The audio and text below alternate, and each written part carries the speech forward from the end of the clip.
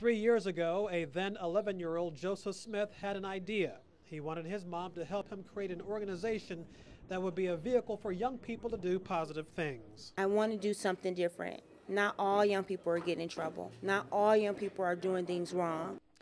Young Joseph was concerned about some of his cousins who had gotten caught up in the gang lifestyle. I felt sorry for a lot of young people who actually are involved in these things but don't know how to get out. 3 years later, the group has blossomed to a roster of 16 young men.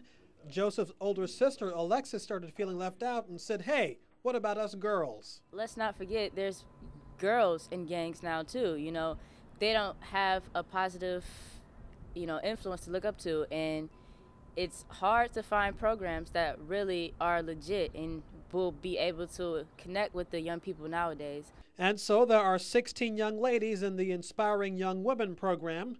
Together, both groups do all kinds of activities. They take ballroom dance lessons every Tuesday, and they have a full slate of community service projects lined up this spring and summer. I've seen leaders developed. I've seen brotherhood and sisterhood developed.